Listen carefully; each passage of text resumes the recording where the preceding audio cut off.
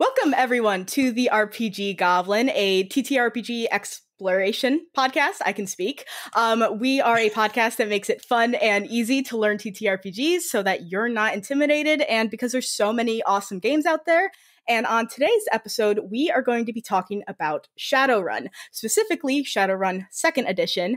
And I am really excited about this because I've heard about Shadowrun all over the place, but I'll be honest, I basically have no idea what this game is about. And that is why we have Ben here on tonight, who is the GM, the Pink FoHawk actual play podcast. And Ben, if you would like to give yourself a more formal introduction and tell everyone, I guess, what you do and where they can find you and all of that cool stuff.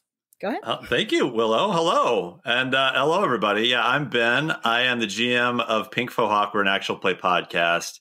And we play, as has been mentioned, Shadowrun 2nd Edition, the best edition. And so, yeah, we've been doing it for now. We have 2 seasons. Mm-hmm. We're extremely lazy. So we only have about 23 episodes up out of 2 seasons in about a year and a half. But it's a fun time. We really lean into, and I know we'll get into this, but Shadowrun was written in 1989. Mm-hmm. And so 2nd Edition was written around 1991 with a lot of those 80s, that 80s attitude, mm-hmm. that punk rock from that time infused in it. And so we really lean into that in our podcast. We make sure everything is through that lens of everything needs to feel like it's 80s and over the top action movie. That. And so it's a good time. That is a fantastic vibe. I love it. And so where can people find your podcast? You can't escape us. Oh. We are everywhere. We're on, you could, just search Pink FoHowk. We're on every podcatcher. I guess they call them those podcast services. And we're on all the social things. We're on Twitter and YouTube. And we actually, again, we'll get into this more, but our YouTube channel, we've been doing a 2nd Edition book club. Oh, yeah, I actually saw that on Spotify when I was looking at your show. I'm like, this looks really interesting. We did an audio version. Yeah, we did an audio version, too, because they get kind of long. Mm-hmm. But we have the videos as well there. So, you can catch us anywhere. Just search Pink FoHowk and then, obviously minimize any actual Pink FoHawks that come up in the images, and then you'll find us. Perfect. We're about 3rd and 4th in line after all the actual Pink FoHawks you'll see, and then you'll find us. Yeah, you'll find us one way or another. Yeah, I love that. Oh my gosh, that is so good. And I think honestly, I want to start off this episode. Sometimes I'll do a little bit of talking back and forth with the person, experience in TTRPGs and stuff like that. But I am just so curious of what Shadowrun is. So I want to just start this off with, can you explain what Shadowrun is for me and everyone else listening? Because I am so insanely curious, and I've almost been this is the moment I've been waiting for all week. I'm all right, nice. let's see what this is finally. I can't wait to let you down. No, I'm really excited that you, like I was telling you before we really started here, you don't know anything about Shadowrun, and that is so perfect. I love that. Yes. What a treat to get a blank canvas to work with here. But absolutely. Yes, in a nutshell, Shadowrun is a tabletop game system that was written in 1989, and it was sort of fusing cyberpunk, so what you would see in Blade Runner or any, all of those kinds of Neuromancer. They took all these influences from these super seminal cyberpunk, movies and books and media, and then they were what if you merged magic with that. So it's almost like this D&D with fantasy races and magic. Okay. Yeah. And so, and that's kind of what it is. It's just sort of this mix of cyberpunk with magic or with fantasy and set in the future. Oh, of course. as dreamed from the 1989 perspective. So the technology is hilarious. It's all now we look back and go, that's ridiculous. There's pocket watch computers that are massive and all these cool things. But, the thing that really reaches out, I'll show the book here. Yes, which is such a cool cover. I love it. The vibe of it is just so just that gritty punk feel, and low life, high tech is what they, the cyberpunk sort of mantra of like what it looks like to like really slum in this future world with all this shiny new tech and stuff. And like let's tell the stories of these people that kind of live in the cracks. Oh, that's so cool. And added magic into that too, apparently. Yeah. Well, and so I learned that recently. We've been doing our second edition book club, and what's really cool about that, I kind of posed it on Twitter. I was like, hey, let's do a book club. We read through this book together or whatever. I love that. And like all these people like flooded in and be like, cool, I bought a book.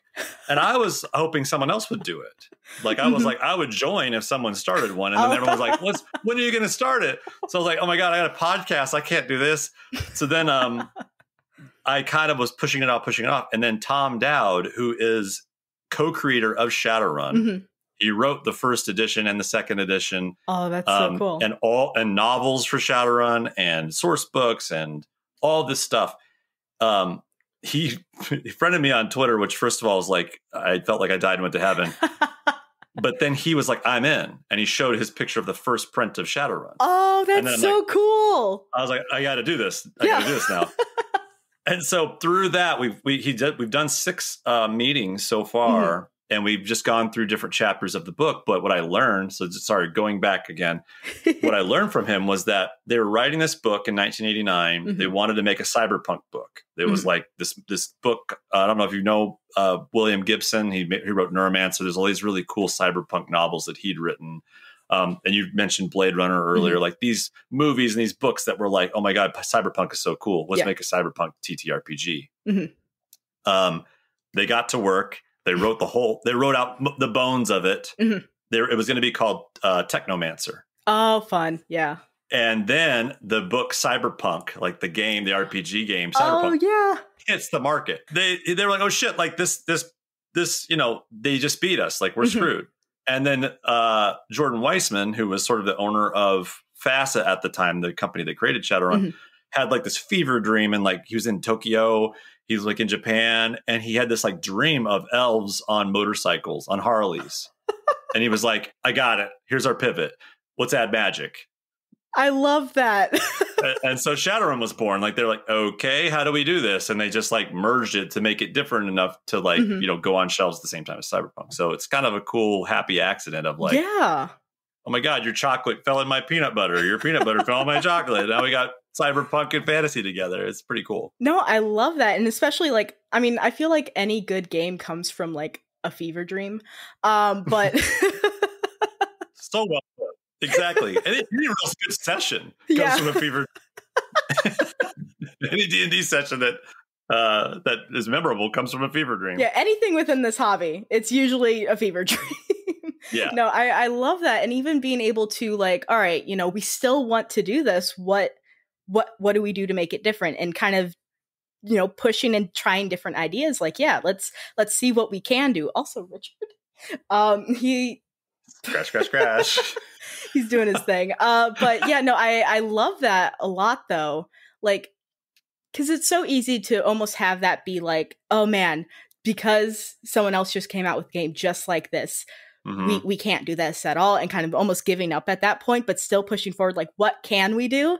And coming up with that idea, like put fantasy in it, especially since I feel like in the 80s, a lot of fantasy stuff went crazy as well. Like, there's a lot with that. Why not mix these elements together, see what happens? Absolutely fantastic. And so you had D&D as like that was the mother of all of it. And then you have the cyberpunk game is like, let's slide right in between there. Pretty brilliant. No, that's a good spot to be in. Like, yeah, let's mix D&D and cyberpunk. What could go wrong? Yeah. No, that's so good. And so, I am curious of why specifically Shadowrun second edition out of like how many editions are there, and why specifically second edition is the one that you have like obsessed with? So anyone that knows, even if you just took a peek into like the Shadowrun subreddit, you would walk out of there like shell shocked, like, oh my God, because the edition wars are real. And they're very insane. Sure. And basically a super brief rundown is that every edition sort of got a little more kind of like D&D, where obviously they clarified rules, they added new rules, they did things to sort of help the game grow. And so so to answer your question, I'm sorry, I was about to go off on a big long thing. To answer your question, there are 6 editions of Shadowrun. Okay. Lots of them. there's also an alternate rule set with Shadowrun Anarchy, which was for 5th edition. Okay. And Anarchy was sort of a rules light alternative rule system for Shadowrun. Because they were kind of reading the writing on the wall that, like, I'm sure you've heard, Shadowrun's very crunchy. Like, people are afraid to play it. We should make a lighter rules system for it. Which works. And so and then to back up, what's really cool about Shadowrun is that, and we can get into the lore later. I'm trying to say, how do I say this? It builds on itself. So the lore is like, it keeps up with our real time. Oh, actually, that's fun. Yeah. So the first edition was set in 2050. And then the second edition was released 3 years later, and it was set in 2053. Oh, and so things progress in real time in the game world. So every edition set in a different time period or in a future for the decade. Yeah. So that's kind of cool too. Like, you can kind of, the game kind of evolves like our real world does. That's so fun. I love that. Yeah. Yeah. And so you can actually like keep up to date instead of having like chunky computer watches. Where it's like, oh yeah. Some people that was a real problem for. They were just like, this is stupid. Like, we have wireless internet and stuff. And I feel like, why am I playing this future game where I don't have, where wireless internet doesn't exist. Yeah. Where I have a fax machine, or a pager. It doesn't make any sense, but very modern. Many of us love that about it. Like, that's what's so beautiful about it, is it's like some of us, cyberpunk is very much entwined with that, that 80s vibe of what this future idea of transhumanism, of they people thought. Merging with technology, with what they thought the technology would become. Anyway, so you asked about why second edition, and that's one of the big reasons why, was that, like, to me, that is the heart of Shadowrun.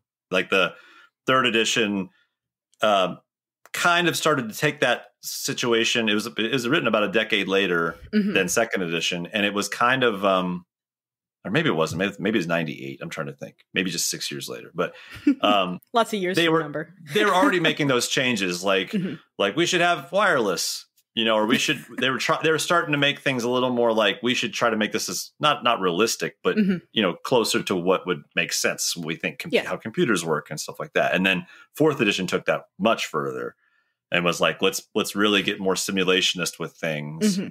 And then fifth edition and sixth edition kept up with that. Do you know when sixth edition came out? Just out of curiosity. So I have not been keeping super current with it. Sixth edition came out, I want to say it was 2012. It was 2021 or something. Oh, so 2020 recently. Maybe it was prior to 2020.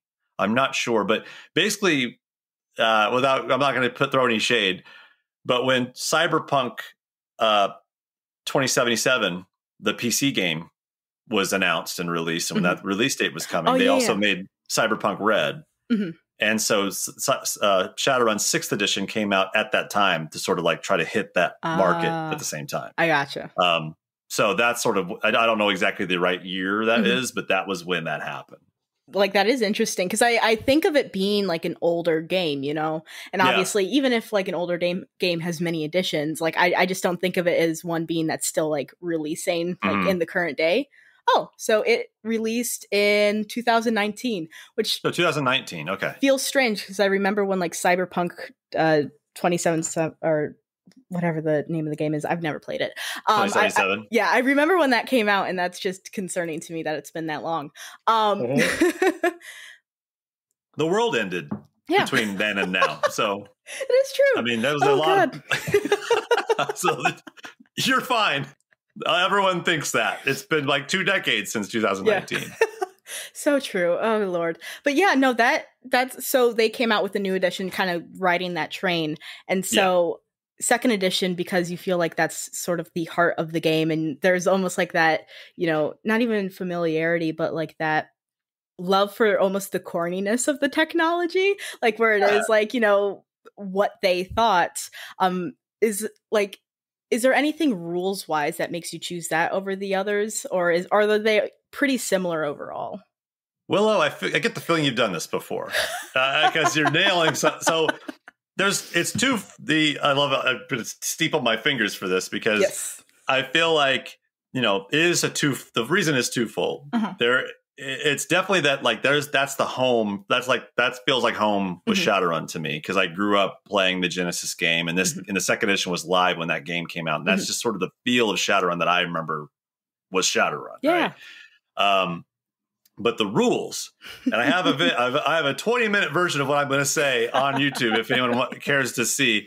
But the rules, what sort of happened in a nutshell is that, like I said, they started to try to get more realistic, for lack of a better word, as they progressed with editions and stuff. What really was happening was, these players that were really into Shadowrun were really excited about Shadowrun. Of course, they loved it. They were like, "This is amazing. What about this, right?" Okay. There's no, I'm trying to think of like, what do I do with mages once they've played a long time? Is there a way to like grow them and expand how they, their abilities and stuff like that? And so they would release these source books that like expanded on those rules for magic and for rigors or whatever, right? Like every game kind of does that. Well, what happened was with third edition, they took all that stuff from second edition's source books and they rolled all that into the core. Oh, so now fun. All these sort of super advanced rules and stuff are now like the base game of Shadowrun. Whereas before in second edition, it was a lot more like vague, like just simpler, still a little more difficult than like a 5e, but not so much more difficult. Like just really kind of pretty streamlined. But you could add things in from source books. Then you have third edition that's like, nope, that's the core game now. And then guess what? We're going to keep releasing source books to expand it further that you can add in. So and then many. Fourth edition was like, okay, cool. We're putting that into the core and we're going to change it. But they changed a lot more things fundamentally between third and fourth edition. So that's not quite fair. But then fifth edition, kind of the same thing. So it's sort of like these advanced rules and stuff always sort of seem to get like kind of lumped into the next core book. Oh, man. And so now, by the time fifth edition came out, I mean, Shadowrun has this reputation of being like, way too hard for people to play. Like, doesn't matter how much experience you have. I mean, I've heard that. Yeah, plenty. Yeah. And so if you peek into the subreddit, like that's a topic all the time. People going, I've heard about Shadowrun. I'm afraid to play it. Any tips? Like, what's a good edition?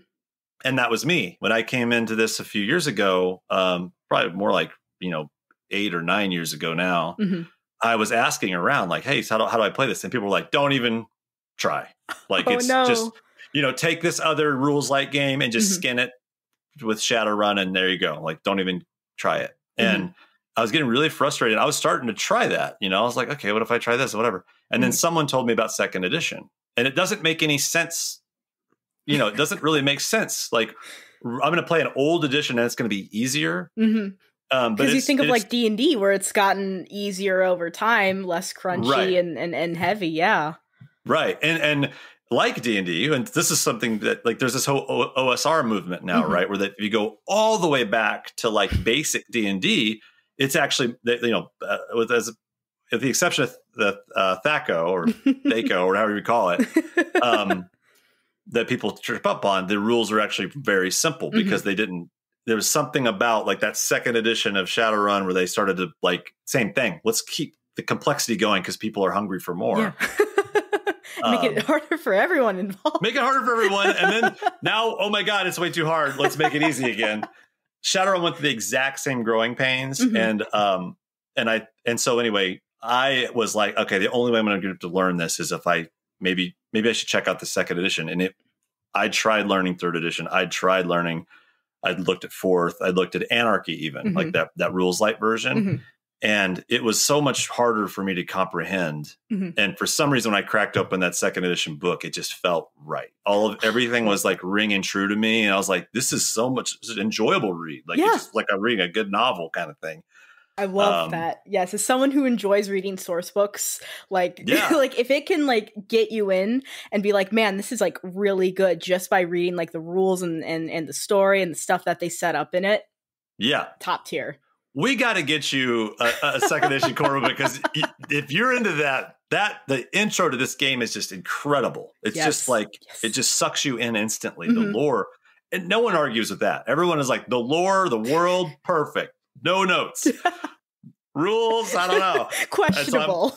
Questionable. And so then I'm always trying to be like, no, come back in time with me to the second edition. And I promise you it's much easier to learn. So there's my 45-minute. I'm sure that's all the time we have for tonight. That was my 45-minute answer to your stupid question.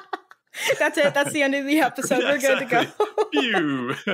No, I love that. And I love even like saying to other people, come back. Like, they're just because it's a new edition doesn't mean it's also the right edition for you. And that doesn't mean it's going to be the best edition overall, which there's always going to be arguments on whether or not this edition's the best or this edition's the best, because it all comes down to personal preference. Totally. And absolutely. And if second edition is the one that grabs you and is the one that makes sense to you, play that. Like, do it. Yeah, I love it. And I do want to say, I know that I was talking with Adam about this, and I saw you post it as well on Twitter, of the fact that they didn't have scans of the second edition core rulebook, right?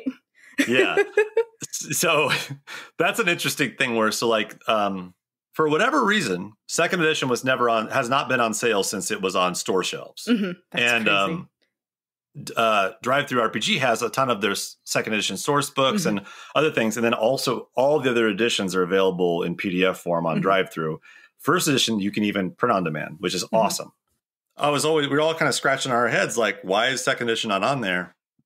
And out of nowhere, while I was doing the second edition book club with Tom Dowd, they released this first and second edition mega bundle on Bundle of Holding, and it had a second edition core rulebook PDF in it. We're like, whoa, okay, so this is going to come to the Drive-Thru RPG soon. This is amazing. and it never did. And so, while we were also talking, Tom Dowd is looking at the PDF, and he's like, this is interesting. He's like, this is a third printing of the second edition. And he's like, I don't know why they chose that. There's still mistakes in it and stuff. And we've corrected that since. There's 11 printings. Oh, wow, that's crazy. I don't know why they chose this one. And so I'm like, I don't know, I look at my book, and I've got an 11th printing, and it's kind of perfect in between. The pages were perfect. The cover was destroyed, but in between was pristine. And so I'm like, I would give it to them to scan if they need it. And we had someone else on the book club I think he was a contractor. He'd written stuff for 5th edition, and he was like, I have the email of Jason Hardy, the line developer for Shadowrun, if you want it. I'm like, okay, of course. And so I just emailed him, and I told him that basically I was just like, hey, we're super excited about the mega bundle. We caught this one thing. If you want, I have this book, and you can have it if you want to scan it and make it available. And he was like, and he basically responded it's not. Yeah, sorry, that scan was not great. We're not going to sell it because it's not. It went in the bundle of holding. That was great, but we don't really feel like it's good enough to sell on Drive-Thru, or even, especially not print on demand. For sure. And so, so I got the green light. They gave me an address. I shipped my book out. So cool. So we'll see. That was about a month ago, and I know these things take time. So we'll see. Hopefully the revamp of Shadowrun too. That would be amazing. I would print 4 of those out and have them just in my room, so I could go to my tabletop store and play a game with some randoms and hand them rule books and stuff. That would just be amazing. Yeah, you're the person to get everyone to play Shadowrun. All right, come to my games. I'll give you a book so you can take it back and play it for yourself. I would love to be that guy. I need them to allow me to buy that many books so I can be that guy. Yeah, give me a game store's worth of books. Yeah, let me give you more money. That's what I'm trying to do here. Please, I am throwing it at you. I'm ready. Right. Because right now it's just going into someone's pocket that sold it on eBay. You're not getting a dime for this. Come on. Yeah, let me support you. No, I love that. And that's so cool too, to even, the fact that there is still community there to care and like support this game that is older, because it is so easy for them to kind of fall behind and for people not to play them anymore. But like, you know, there are big communities that still play third edition or second edition of even like D&D and stuff like that. So it's really, really cool. And I just love that. And as well of having an actual play podcast with it too. Like what's even better to show people, this is how the game works. That was a big part of it too. And like you said, like the community is so like passionate about Shadowrun. I'd never seen, I mean, I was one of them. Like I was just like, I fucking love this game. Like I grew up loving this game and it became kind of a part of me. It was how I'd heard about cyberpunk in general as a genre. Like I'd played Shadowrun as a kid on Genesis. And I was like, what is this game? This is so crazy. And so anytime I got into, I read Neuromancer, I watched Blade Runner, the movie, I watched, you know, anything. I always compared it to Shadowrun. Like it was like, this is kind of like Shadowrun. And I was like getting it all backwards, you know. But everybody is like that. Everyone here just like loves Shadowrun, everyone in this community. And so it was kind of tragic when I was trying to get back into it that everyone was like, yeah, trust me, man. I know I love this game. There's nothing like it, but don't play it. You're better. Yeah. Don't play it. You're better off trying something else. And so I started making, I started out actually with my Chris and Dan, who are on my podcast. They're players in my game. We just started a game during the pandemic. Yeah. And I learned Shadowrun. You know, I went through it. I was like, I got to get my shit together. And I learned it. And we started playing. And I was like, this is crazy. Like this, I could run, you know, it's like built to be run like an action movie. Yeah. You can get bogged down if you let yourself with lots of rulings and stuff, but it's such a dramatic game. Like, there's so many dice you roll and everything feels huge. You know, it's very over the top. And I love that. And so we were having a blast. And I was like, I don't really get that sense a lot of the time when I'm listening to most actual plays for Shadowrun. It's usually that very like sleek and cool, sort of like, you know, dark shades and a black trench coat, and like, you know, Matrix feel. Whereas, and that's kind of a confusing reference because that's an action movie, an over the top action movie. But the vibe was less like I don't know. I'm trying to think of like where we were playing it much more like a Die Hard, you know, or something, you know, a bit more Escape from New York, dramatic and over the top in a way that's not like, you know, I'm cool, like that kind of yeah. Like you said, a bit of the corny was the your word. And corny. It's kind of true. It's like, you know, kind of like Predator or like, you know, that Aliens or like that the one-liners and the insane action, you know, Predator high fives and shit like that. And so then we just decided like, we'll make this a podcast, you know? And it's been really cool because I never played Shadowrun as a kid at the tabletop game, but everyone we've been hearing from are like, oh my God, like this feels just like when I played as a kid. Oh, I love like that. And that's been really fun. So it's like helping people like bring back their memories of when they used to play this. Like that's just like really cool, especially since like, you know, it's so easy with like jobs and stuff. Like I don't have time for those games and not even like with new editions when it feels like it's impossible apparently to be able to actually get into it. It's like, oh, maybe that's a lost cause. And then being able to like look at an actual play and be like, that's what it felt like as a kid. That's what I played as a kid. That's so cool. And actually, I would like to get into the actual like game itself. And I kind of want to start with the system. You mentioned that it uses a bunch of D6. Is it a dice pool system? It is. Yeah, it uses tons of D6s. Oh, those are a lot. It's so I don't know how mechanical you want to get into this, but I mean, this is a crunchier game mechanical. Right. I'm all for mechanics. All right. So the way it works is very simply is that at least second edition. That's what we're talking about. Second edition. Yeah. Everything that applies in this episode, everything that is said in this episode, it is for second edition unless said otherwise. Yes. And the very cool thing is that first, second, and third have basically the same exact system. Okay. They just get more there's more involved. It gets more involved. But a bit in a nutshell, I keep saying in a nutshell, but in a nutshell, it's for every your skills. whatever your skill rating is, that's how many d6s you roll. Mhm. A 3 is average. 6 is a almost like Olympian, like perfect specimen. You are honed to expert level. And then obviously cyberware or magic can kind of tip you over the top of further beyond that. Like, and so that's how many d6s you roll. Like your skill, when you do something, you use a skill. The GM will be like, okay, you're going to shoot at somebody. Use your what's your firearm skill? I've got a 4. You're rolling 4d6s. Yeah, pretty straightforward. Very simple. Yeah, and then based on what you're doing, you get a target number.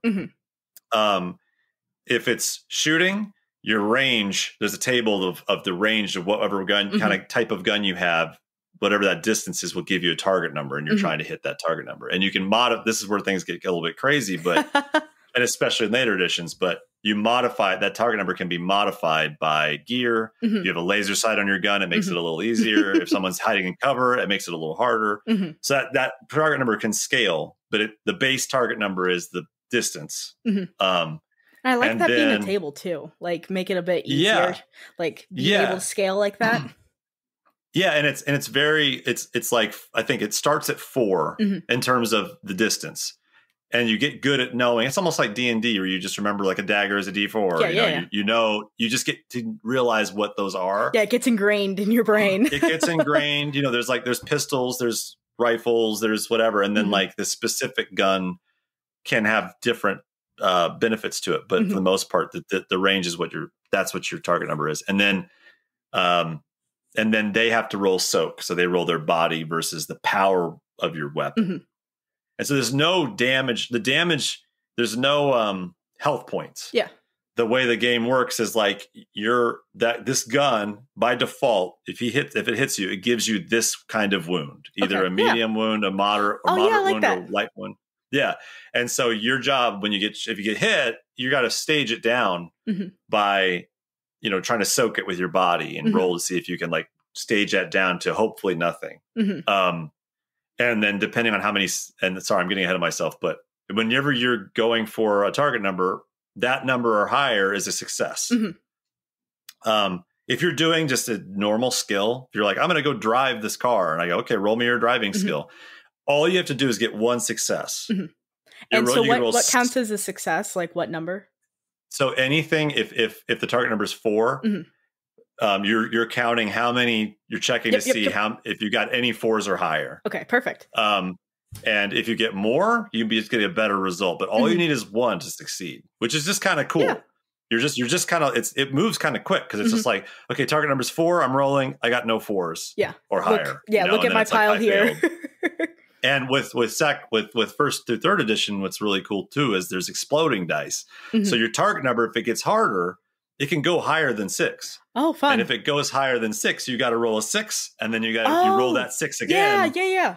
To see if you're hitting that. Kids on Brooms has that, and that's actually something I really loved when I played it myself. Is like being able to like, let's say they're trying to accomplish something and they need to roll an 8 and they're rolling with a D4 and they're like, oh, this is impossible. No, it's not.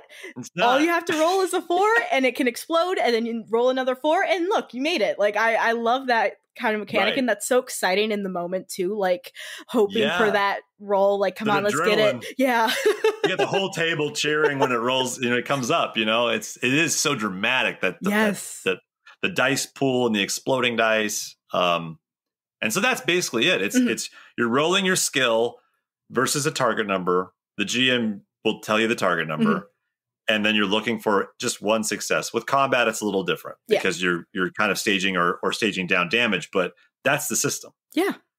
Which, seems pretty easy. Like obviously that's not all it is, but I like even just the addition of having a table that you can use for the scaling. I think that's great. And that's a lot of things I've seen in older editions too, where even when they have some of that crunchier stuff, they will have actual tables that are like, here's how you do it. And it's like, oh, thank you. Like making my life easier. Right. And just like with D&D, you can write that stuff down on your sheet, right? Yeah. So it's like, okay, I can write we'll like bracket it, the distance range. So it'll be like, 30 to 60 meters is a 4, and then 61 to whatever is a 5. And so you just kind of jot that stuff down the side, and now you got it. You know, we're good. Yeah. But in our game, I kind of keep track of all that anyway. So my players just have to be like, okay, I want to try and do this skill. What's my skill? I'm going to roll that many D6s, and Ben will let me know if I succeeded or not. And so it's very simple to play. I love that. Though I am curious. I mean, obviously you do it in an actual play format. I assume you guys do mostly like theater of the mind type thing, you know, not actual tactical maps. Is this a game you want to use tactical maps for? Or is that just making it overly complicated and weird? No, you know, I think it just like any other game, it's really depends on the table. Shadowrun, what I love about Shadowrun, I'm getting into it now. Yeah, what I love about Shadowrun is that because I haven't really touched on this whole time, and I don't. I guess I was starting way more basic, but the premise is that you are a shadow runner, and what that is that you're a criminal. You're these mercenaries paid by whether it's the government or it's the corporations or it's, you know, whatever factions that are trying to get something done, but like don't want to get their hands dirty. They'll hire you to do it. And so every run you have a fixer and you've got a Johnson was what it's called. The Johnson's the dude that's paying you. So they just call it a Mr. Johnson. And it's this anonymous, you never know their name. And they're just a guy that gives you a job. And then you try to do the job. And so, sorry, this is a long-winded answer for you, but like the job is like an Ocean's 11. It always comes off like a heist almost. And so the big thing about Shadowrun is like planning your entry, figuring out like doing what they call legwork in this game is like talking through your contact. Everyone has contacts when you create your characters, and like those are huge. Those are like you're calling up people and seeing if you can get maps for this place, or if there's someone that can do a favor for you and like get you a pass to get into this building kind of thing. And so maps can be, so my point is, depending on the table, they could be like, that's super important because I want to look at a map and go, okay, there's our entry. Yeah. And you can like get into it where it's like, like this is the best point of entry and there's going to be guards here and here and here. Exactly. Oh, I love that. That's so cool. You can get really into the specific, like, you know, granular with like how that map's going to go and how we're going to plan this, like an Ocean's 11 movie, you know?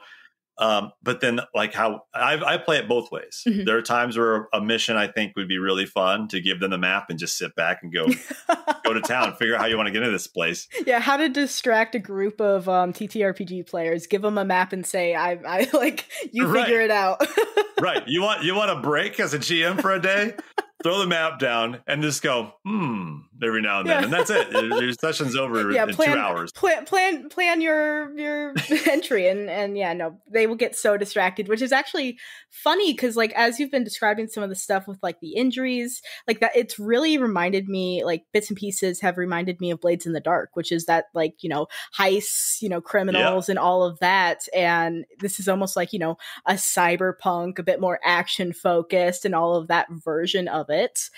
Totally. I love that. Except Blades in the Dark is like, don't plan because it will be be like 2 hours of just planning between your players.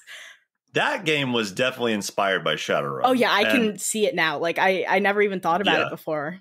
And it's got a homebrew, or it's got a system that mirrors. It's called Runners in the Shadows. Oh, really? That is a Shadowrun version of Blades in the Dark. So it all kind of come full circle. Where it's like, you know, there's a lot of people I think that wanted. This is a really good plug for my podcast. You said I'd be doing this throughout, and I'm going to have to do it now. But I think you know, a lot of people were like, oh, I love Shadowrun, but like, who has the time to sit around for 4 hours and look at a map and like all this like crunchiness, and we're like figuring out all this stuff. And then someone was like, I'm going to make a system that doesn't do that, that gets that feel of like the Ocean's 11 heist movie. But like, I don't want to deal with that. We want to make it simple and like fun and keep that pace moving. So we'll make Blades in the Dark. Right. And then people were telling everyone, just play Runners in the Shadows because it's what you want in Shadowrun without all that stuff. And I've made this podcast because it's kind of like, not exactly. You could do it that way with the rules as written in second edition. That's what we do. So to answer your question, I do use Theater of the Mind a lot. And what I'll even do, I'll put like just mood boards up on my screen. Love that. Yes. And I'll just slowly, like I'll use like Roll20. I'll put like a I'll make like a little collage of I've how done that that's before. It's so fun. And then just sort of like carve out the fog of war to like reveal more of it. That's so good.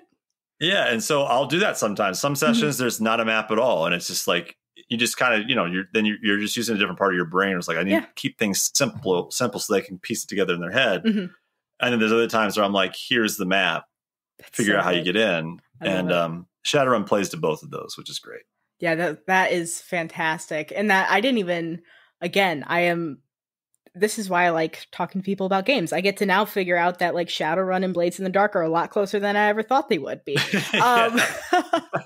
No, it's I had to have like the Neo brain implant learning moment myself years ago, where I was just like, what the hell is all this? But it's what are we looking at here? There's so many games, like, and there's I know TTRPGs. Yeah, once you really get into them too, you can start seeing where like, oh, I can see where they get elements from this game and elements from that game and blah blah blah. Like it just all builds on itself, and that's almost like what you were saying with Shadowrun. Like it's even built on its own self with like adding like supplemental rules, and it's like, oh, it gets more and more complicated as time goes on because they just keep combining it, which is still absolutely insane to me that they like do that. Like, I know, like how many rules are in that book? When you look at the fan base, you kind of get it too, though, because it's people that, especially Shadowrun, at a certain point where people, that was a badge of honor. I know Shadowrun. I figured it out. I am better than you. You come in, if you want to play this game, you got to know. I'm sorry, but you got to keep it all straight. You want to get good. It was the original get good. Yeah, get good. You know. And so, I think a lot of people were turned off by that or turned away or just like, really? It's got to be like that? And I feel like we've been kind of we've been sort of like letting people in like that have been sort of on the outside. Like I wanted to play this way, but I felt like I've been told there's no way to do it. Yeah. And that's another thing is like we talked about, third edition where that problem started to happen. The crunch creep started to happen. It wasn't like 96, 98. I can't remember if it was 96 or 98 when that was released, but from that point on, it just kind of built into a denser system. And so what's kind of crazy is you're talking to these old timers, right? That were like, I've played since third edition, and I can tell you there's no easy edition of Shadowrun. Oh, and they're just past it. And how do you tell someone that's played for 25 years that that there's actually an older one that is simpler? and like I said, a lot of those rules were in source books for second edition. So a lot of people don't remember either. They played with all those source books. So even some of them that'll be like second edition was just as hard. They're kind of not remembering that they added that complexity. Yeah, those themselves. Are optional rules too. Like, you didn't have to, but because it's like, I want all of the content, like give it to me and I want to use it. It's so easy to be like, that's the memory, this is what it takes to run this game. This is what it takes to play. Oh man. Right. Exactly. No, that's so strange. Like it's a lot. Yeah. It's a lot. What an interesting phenomenon. Are you regretting this yet? Oh, no, I am not at all. I love it. And that's to go back to sort of another thing I love about Shadowrun is the magic system as well. Oh, yeah. To go into mechanics. It's got a very different magic system than what you are normally accustomed to with like D&D. D&D has like what's kind of more like Vancian magic, I feel like, where it's like you have spell slots and it's very laid out on how magic works. It's very structured, right? Here are the rules. Here is how it can and cannot be used. Stuff like that, Right. Very metagamey. Like, like almost not immersive in a way. You have spell slots and you have to like keep that in mind as you play. Shadowrun is and it's another thing I love about it is it's like the lore is so rich and it's not how would I say it? It's not rooted in the real world. The real world is rooted into it. Oh, I like that. Yeah. And so it's not like one of those things where, the events, you're looking at history and you're plugging Shadowrun into it going, this is why this happened. Cause actually there's magic. No. It's like what the story of Shadowrun is that the Mayan calendar with the world ending in 2012, they were correct. Oh, fun. And yeah. the world ends, but not how we think it's going to end. It doesn't just, not everything just stopped. A new cycle happened with the world, and magic reawakened. Oh, that's and cool. So it's super cool. And so like people started to get these abilities, and notably in the original or older editions of Shadowrun, it was they focused a lot on like Native Americans in America that were praying to Earth, or had like, you know, they had strong connection to the Earth, started hearing answers in their songs and like started getting actual power. Yeah. And they actually secede from the America and take their land back, which I think is so fucking punk. And I love it. Yeah. They got all their fucking land back. They fight the United States military and win. Oh my God. Yeah. And shit. It's fucking badass. And so, so magic is this thing where it's like, it's very immersed with how the Gaia-sphere, with the earth, life, anything with living, any of us living, we all have auras, and they all build together to build almost like gravity. Like mass creates gravity, like life creates this magic force. That's so cool. And so how mages work in Shadowrun, I fucking love this, is that there's not really much, there's not really any range on spells. Some of them have range, but line of sight, if I can see it, I can hit it with a spell, and I can cast spells as long as I want. There's no limits to how many. There's no spell slots. I just want to cast magic. I just cast it. So they're super powerful. I love it. The way they're balanced is that instead of limiting their magic, the balance is I'm channeling this magical energy through my body to shoot a fireball at you. That I have to roll to see if that hurts me. Or if that puts me knocks me out or something. I got to roll drain on my magic. And so it's this sort of like, you're kind of gambling every time you cast magic to see how whether you screwed yourself or not. And so it's really cool. I like that. And that's a good way for it to be almost like a resource, but not one that you have to keep track of, but more so something that may, or I guess will eventually happen. Like you may not roll high enough to be able to succeed on that, and you get drained. That's really cool. I like that direction. That's a great point. Yeah, it's not like resource management in the sense of like of how D&D is, where it's like I got to keep track of my spell slots. Oh, I cast this level spell that actually counts for this many of, and it can make people even scared to use those spells too, because it's like I'm going to run out, versus like you can just be casting, and there's still that looming threat that something may happen, but it's not going to happen if you don't cast the spells. And like you have to cast the spells. You play a mage because you want to cast the spells, so you use them, and you don't have to feel bad of, oh, I used my first level slot now and I'm not going to have it for later, and then we're not going to be able to succeed, and then you don't use the spells at all, and it's like, why am I playing a wizard? Right, I'm throwing slingshot as a wizard because I don't want to use my spells using cantrips, where it's like, shouldn't you be using the actual magic that you have? And there's nothing wrong with using cantrips or a different weapon or anything like that if you want to, but the reason to play someone with magic is to use the magic. So I like that a lot. That's really cool. In 5th edition, or I think it was a 4th when they invented the cantrip, I want to say, or I can't remember which edition of D&D. I'm not sure where they invented the cantrip. You can see where their head was at, though, where it's like, we want people to be using magic more, so let's give them a freebie that they can just use. And it's a very limited magic, but it's something they can, magic missile or whatever. Magic missile isn't even a cantrip. It would be not? I thought it was. It would be a perfect cantrip, actually. I haven't played D&D in a while. It's a first level spell. You have to use a spell slot on that, which is like fine. But that would actually make a really good cantrip. That would. Yeah. Petition. You might have to tweak the automatic hit thing maybe a little bit. Or you can just lessen the amount of bolts, or like you could there's ways that you could do it. I think that would actually be fun. Play D&D where you can play D&D with the rules of you can cast anything but have a different but just play a different game. Like, honestly, at that point, if you're putting that much work into it. Let's make D&D where you can cast as much magic as you want, but it might knock you out or hurt you. Yeah. And it's like, why don't you play Shadowrun? Why don't you just play Shadowrun? Exactly. But that to me is also that's one of my favorite things about Shadowrun is the magic system for that same reason. If I can see it, if the same light that's hitting my target is hitting my retina, I can hit it with a spell. That's so cool. And so that even I can feels hit you threatening.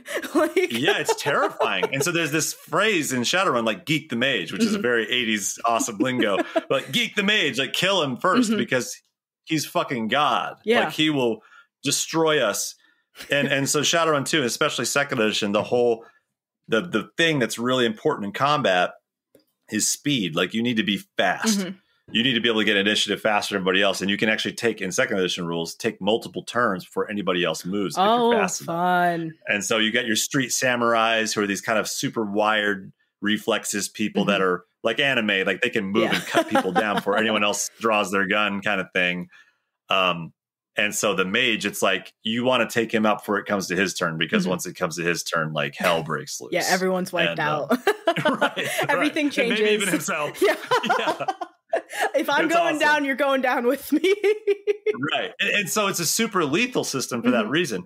Everything is meant to be super OP. And the only thing that checks the checks and balances are that like this guy's also OP. Yeah.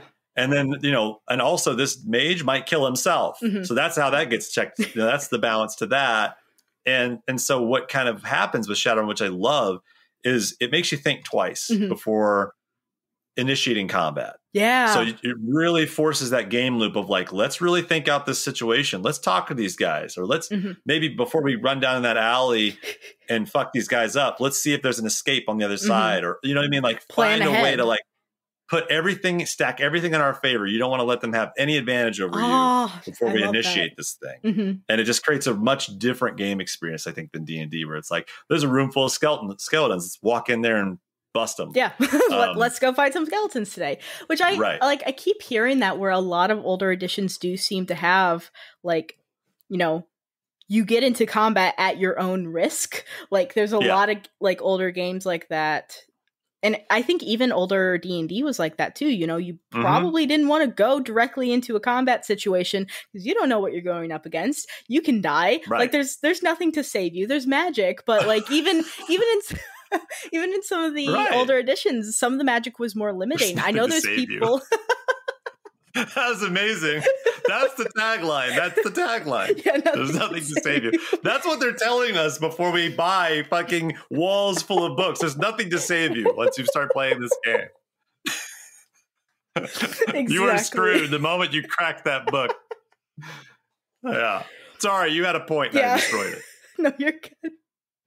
No, I know even with like some of the older editions, they even don't have as much healing and ways to heal and ways to revive and things like that. Like it was a lot more permanent, and like that was what you expected. And I think that's been what's really interesting with like, I would say like the Free League boom. Like Free League's getting super popular. Love Free League myself. But like it almost feels like they're taking those aspects of some of these older games, making them deadly, making them like, get into combat at your own risk.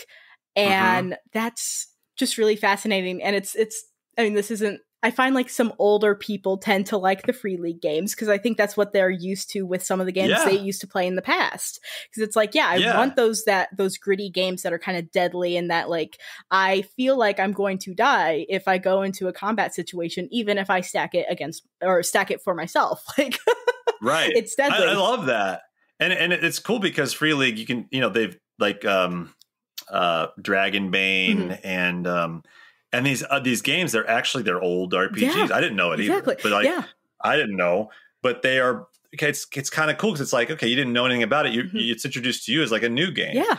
And now you're getting into this, and what you don't realize is that you're actually really falling in love with these kind of older mechanics, how things used to work, but they're polished and they're modernized in a way that's easier to understand. And I'm a big fan of Dungeon Crawl Classics, which did the same thing. They're playing a very old school, basic D&D almost, but with 5e terminology and things that are easier for us to understand that have played tabletop games almost before, simplify it and streamline it and make it more understandable, because some of these older games it feels like there is a lot there, like there's a lot there to unpack, and so it's like I don't want to go I don't want to go through all that because it's going to be difficult. Okay, let's play an old literally the OSR stuff, let's play an old game but new. Let's see. It's so hard to know where to start. on about anything. Yeah. You know, like and Shadowrun's the same way, where it's just like it's like an old show on Netflix, right? I want to watch Star Trek. Yeah. You know, and then it's like, well, there's a lot of Star Trek. Like, where do you want to start? Do you like this kind of movie? Do you like this kind of storyline? Like, there's this show, there's this.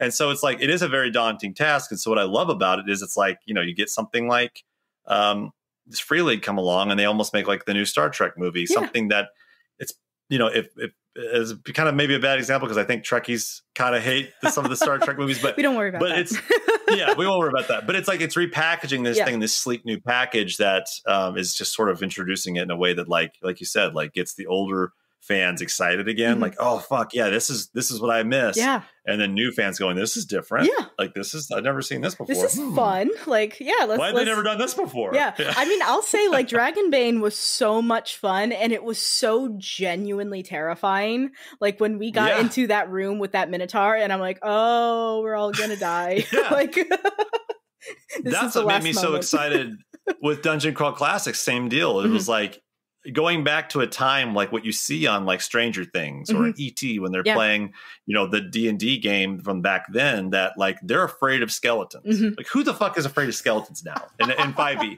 Like, okay, I know how many fucking hit points it is. It's easy. Yeah, I'll use my bludgeoning weapon. It's just a stack of bones. Like, all right, bludgeoning weapons, everybody. All right, we're doing this. Like no one, not to say again, like I'm shitting on D&D, but like, you know, obviously you can run it and introduce that terror and it's all in the way you present it. But it's that deadliness, like you said, it's that like this thing could fucking kill you. This like one thug on the street could kill you in D&D, old D&D, and those old games. And so I totally agree. Yeah, it's so very interesting. And so back on topic of Shadowrun.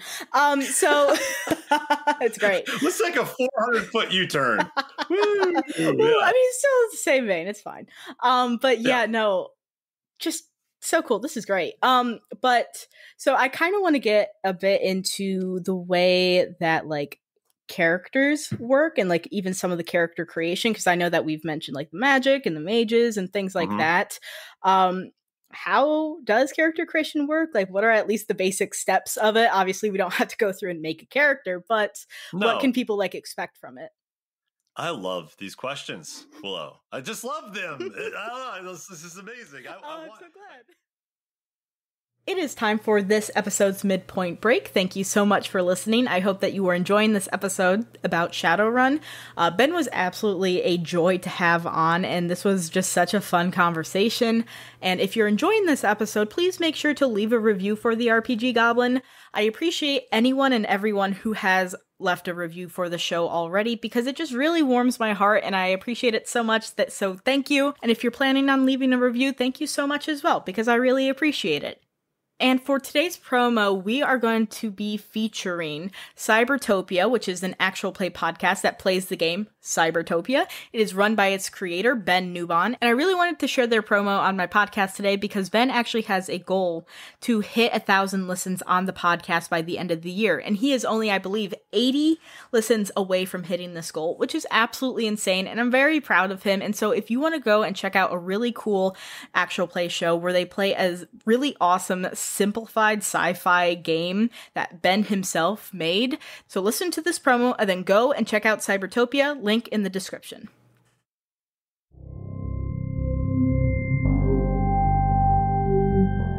Have you been looking for a break from the drudgery of the real world? What if the future wasn't so bleak? What if someone was to save us all? How would that look? I must know, does your microwave gun go ding when it's done shooting? Well, you're in luck, because Cybertopia is a rules-light TTRPG actual play that explores just such a reality. We've got this disco ball, which is pretty cool. We've got these 2 drones flying around in here, dodging in and out of the smoke. Check us out on your podcast app of choice, and hear our rolling cast of 16 fantastic players take on weird and wild missions that the corporate overlords need taken care of for totally altruistic and benevolent reasons. Okay, this time it's serious. I would like to turn my hacking hat backwards.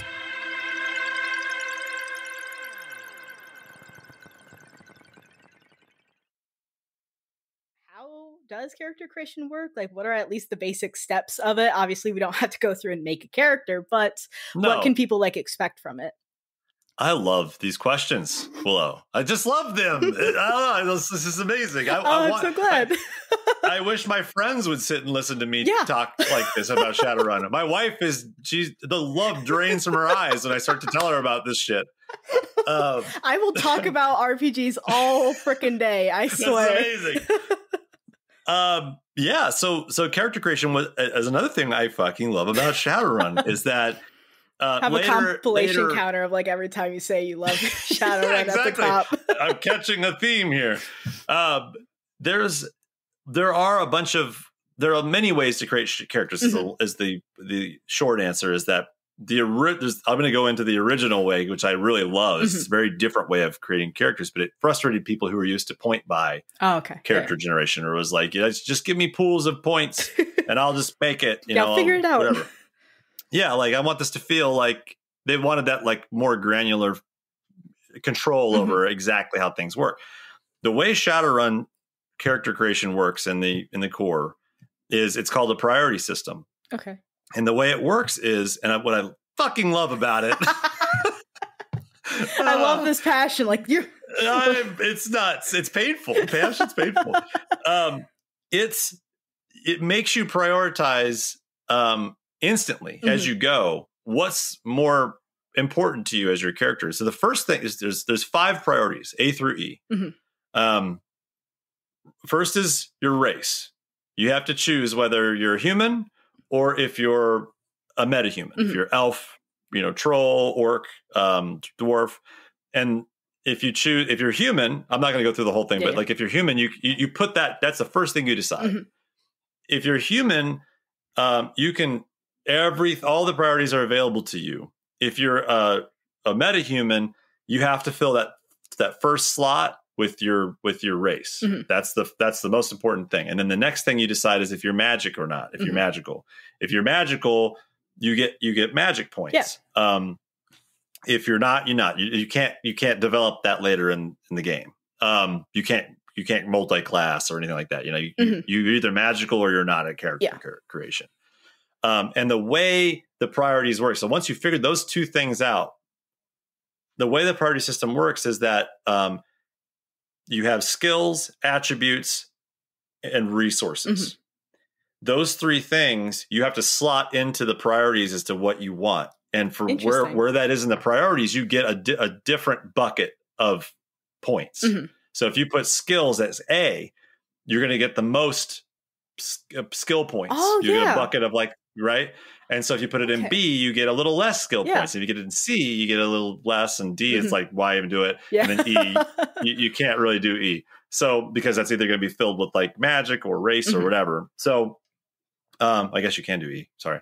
But it's down to like almost nothing. That's not important to your character. So you don't get as many. Yeah. And so what kind of happens here is it starts to make you right off the bat start to decide what, and you might not even know what you want to be, but as you answer those first 2 questions, am I a human or a metahuman? That's the first thing I got to decide. Am I magical or am I not? That's the second thing I got to decide. And now from here on out, what do I want more of? What's do I important want more to me? attribute points to my body, my attributes? Do I want more skill points? I want to be someone that knows how to do more skills. Or do I want more resources? Because that resources is like money and the resources is also your magic points. Yeah. If you decide to be magical, you get force points to spend on spells and stuff. So I just love it. Like the first time I did it, I'm going to warn anybody right now who's listening to this, like, oh my God, I'm going to go make a character right now. It's not fun at first. I promise. It's very hard. At first you're just like, it's so different. And you have, and like kind of like any game, you kind of have to keep going back and like reconfiguring points in places because certain things affect those points or whatever, right? And especially when you like do it for the first time, it's like, maybe you make a mistake where it's like, oh, I meant to have like actual resources for magic, and then oops, I accidentally put that into like E on accident. Like, oh no. Totally. And another thing that's really cool about Shadowrun is that the gear affects your stats. Not all of it, but but like cyberware. Yeah. Like that actually affects your stats. When you do something, it actually makes you you could get dermal plating. Mm-hmm. I mean, isn't that why you want it, for like to actually like, affect you and enhance you, I guess? Yeah. But then that reconfigures your rating, right? So then now like, oh, maybe I don't want to put as many points into my body. I'll just make up those points with dermal plating and gear. Yeah. Right. So it's like kind of flipping back and forth. Yeah. Like, yeah. But it's kind of cool. And then the way cyberware is balanced is that everyone has essence. Your body, like we talked about your aura. Every living thing has an aura. You all start with 6 essence points, and every piece of cyberware has a essence rating, and you have to subtract that from your essence. Oh, so when you get stuff, you're less whole. Your body, your spirit, there's something missing now. You took your arm off and got a robot arm. That subtracts from your essence score, and you can't go below 0. If you go below 0, you're not human anymore. You die. Your spirit, your soul dies. And so mages, that's how you balance mages. Their essence rating directly impacts their magic ability. Oh. And so you don't I see a lot of mages with a lot of cyberware because they want their strongest magic. So they don't touch their bodies. They keep themselves pretty pure. Oh, that's cool. But what's cool about Shadowrun is there's no classes. Yeah. That's another thing I wanted to say is that they're all archetypes is what they're called. You kind of know these sort of like North Stars of what kind of builds you could make, but the spectrum is wide open on how you could be kind of like a street Sam that has really awesome gear and cyberware and stuff, but also has like a little bit of magical ability. So you could see into astral space, for instance, or you could do certain things that would be helpful. But you can kind of create anything under the sun, which is kind of cool about Shadowrun. It leaves it open, and I do like the priority list because, again, or the priority like character creation, because it is like picking your priorities. Like it is exactly that. Like, what do I want to specialize in? That's what I think sometimes we keep bringing up D&D, but it's fine. With D&D, I think it's great to have, the different classes. Like, if you're playing a barbarian, you're looking at being oh god, what is it called when you like take a bunch of hits? Punching bag, I guess. A tank? Yeah, like a tank. Yes, a tank. You're looking to be a tank. You're looking to be able to deal some damage, but you're mostly going to be a tank. Like that's what you're looking at when you decide to play a barbarian.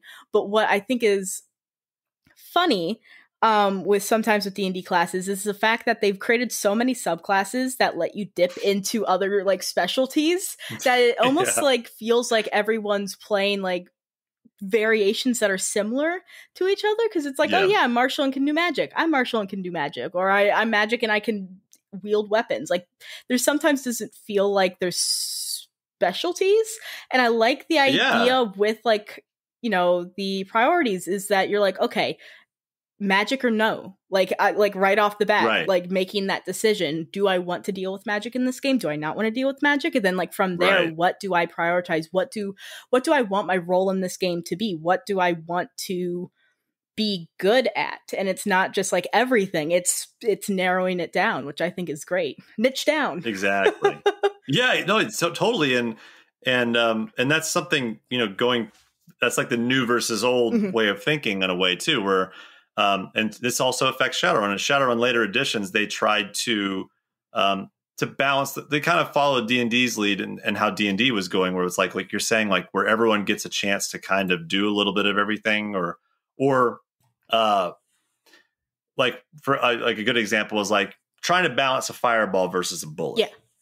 Right. Where it was like, we want these powers to be sort of equal in a way. So you're not going, oh, like that fireball is like way more powerful than this sweet gun I bought. Yeah, it's so much cooler, like all of that. Yeah, and so like in newer editions, there's a lot of effort in like kind of balancing those things, kind of like D&D, where it's like, trying to balance those classes, so that no one really outshines anyone else. Like they're all kind of at the same level. They just do different things. Yeah. The older editions of Shadowrun were like, fuck that, man. Like if you're magic, magic, you're doing crazy magic stuff, but that guy's slow. So Is he great at combat? Probably not, compared to somebody that is built for combat. And then you've got somebody who's really stealthy or a really great driver, right? Like, like the driver. And now that's his time to shine, or the hacker. And so there's like this it's like a paper, rock, scissors type of balance to older Shadowrun, where it's like, this will always beat this in this situation. Yeah. And this will always beat this in this situation. They will always have a moment that they're good at something. Yeah. Right. And so there's an effort to round out your team, much like D&D, but like to let those people, but you really just let those guys shine in those moments, because that's what they're for. Exactly. Which I think is so cool. I love when a character is specialized in something. It's like, yes, let's shine. Let's put a spotlight on you. It's one of my favorite things about my Monster of the Week game. I have a player who plays as a flake, which is basically like conspiracy theorist, and I will give him moments like, all right, let's dive into what is your character thinking right now, and I will reward theories that he makes up, because it's like, yeah, let's get like you are shining in this moment to like show off how crazy of ideas that you can come up with right now. Right. And it's so much fun. And actually, I would love to ask, would you like to share some examples of maybe like characters that you've done in the past? Or actually, I don't know if have you played as a player in any Shadowrun games, or have you only been a GM? I have played as a player in one game. Before this, like anybody, we were usually, cursed to be forever GMs, especially Shadowrun, because there's not many people that want to run it. And so if I want to play this game, I got to run it. But I did play, I played 3rd edition prior to my 2nd edition game. And I had a character that was very classic Street Sam, more of an infiltrator, stealthy Street Sam. Named Jesse Slim. Jesse Slim. That's a great name. And he was just a katana wielding badass with wired reflexes and guns that could, with smart gun links, wires that go through his body that let him see reticules in his eyes and can shoot better. Like just cool shit like that. I had ropes that I could rappel down buildings, and then I could press a button and the rope would dissolve into dust. So I didn't leave any traces. Super cool. Like the gear in Shadowrun is just freaking amazing. Like it's like everything makes you feel like, oh God, I gotta get that. Yeah, like, I want to use really that. Cool. Right. That's so cool. But I've built all kinds of characters in the hopes of playing. Some of my favorites were like I had a character called Swiss who he didn't have any really great stats or skills, but what he had was a ton of money. Well, I chose resources really high. And so he got skill wires, which are basically like a chip in a chip jack where he can put knowledge chips in his head. And once that's in his head, he knows it. Yeah. And so I just had like these finger compartments in my fingers. I could open up these fingers, each of my finger compartments, and had different chips for different skills. Oh, that's like you need to fly this chopper. Swiss is a Swiss Army knife. I'll just flip this thing open and stick this in my head. Yeah. And now I can fly the chopper. And in a way, he almost ran like a wizard in D&D. It was like these are his spell slots. Like he has to prepare his spell list. These are the chips I brought with me. Oh, this is what I can do. That's a really fun way to play a character like that. Because that is what sometimes it can feel with like a wizard. I prepare these spell slots. I'm ready for this occasion. And like that is then what you are stuck with. Like, you have to make those careful choices. And that is what you get for this entire scenario, this entire heist, whatever you're going to be doing. Right. And then you have to decide like, is it going to be important to have the chopper flying shit? Yeah, right. And like you said, like the heist, it's like that's that planning stage is for. Okay, so we're gonna try and steal this chopper on the roof. I'll take my chopper skill wire. I like now, but then we showed up and we alerted the guards and the chopper or whatever. We were too late. The chopper took off. Now I got this fucking chopper chip, and I wasted it. Oops. But, yeah, everything goes sideways always in Shadowrun. That's part of the fun. But yeah, so that was another one. And then also what's really fun in Shadowrun is just like the names, because you're leaning into that like cyberpunk kind of that cheesy 80s rad dude kind of vibe, at least we do. And so I had like I had a girl, she was a razor girl. So she had like hand razors that would shoot out, and she, so cool. Her name was Wednesday Addams, and her Shadowrun name was Hump Day. I just thought that's a perfect name for a runner. She doesn't like Wednesday; it's Hump Day. So it was like, "Hey, Hump Day, let's do this." And she'd shoot her razors out. And so we've got characters in our game. One of the NPCs' name is like Leah Landline. Mm-hmm. She's a lady Landline. She was a decker. Just playing with that stuff, like the 80s mentality of how things work, is just so fun. Yeah, just have fun with it. Yeah, I love that. I mean, that's literally, you're playing TTRPGs to have fun. Like, just have fun with it. Just embrace the goofs and the themes of the time and like the themes of the game. Like, I was literally just on a call with Riley from Fantasy and Foe Adventure Co. Friend and Foe Adventure Co. I keep thinking fantasy because we're talking about fantasy stuff. That's a tough name to say fast. Yeah. Friend and Foe Adventure Co. There we go. But I was talking with them earlier, and we were just talking about how it's like, you need to like lean into those tropes. You need to lean into those like inspirations for these games, because that's what they're inspired by. If it's inspired by, kind of that John Wick goofy, like, even like, I shouldn't even say goofy, but over the top, like that kind of theme, like lean into it and have fun with it. Don't try to be like, if you want to play it serious, but if you want to lean into it and want to even like take advantage of, like, they made the system for this reason, lean into it and have fun with it. Let's go. Totally. Let's do it. Totally. It's true. It's so true. It's and it's sort of what oh man, I just lost my train of thought. You just inspired something, and then my coffee ran out, and now I'm gotta fuel up. Now I'm doomed. Now it's all downhill. Oh no. But no. You were talking about like the leaning into the tropes and stuff, and that's sort of what I was worried about when I had played Shadowrun, the Genesis game, and it had this vibe of this very over the top 80s, like, just very over the top. Yeah, over the top. And then as I would listen to podcasts or watch live plays or whatever, even just looking at core rulebooks from the later editions, it all felt much more cool. Yeah. Slick polished. Polished and like mysterious, like whatever. And I was like, that's cool. And that's definitely very Shadowrun, but like it's something felt different. And so when we were making our podcast, I was reading when I read the second edition, I was like, oh my God, this feels exactly like what I remember. Like, this is it. And so when we were making the podcast, I'm like, we're just going to freaking lean into that. Yeah. Like, that's what we're going for.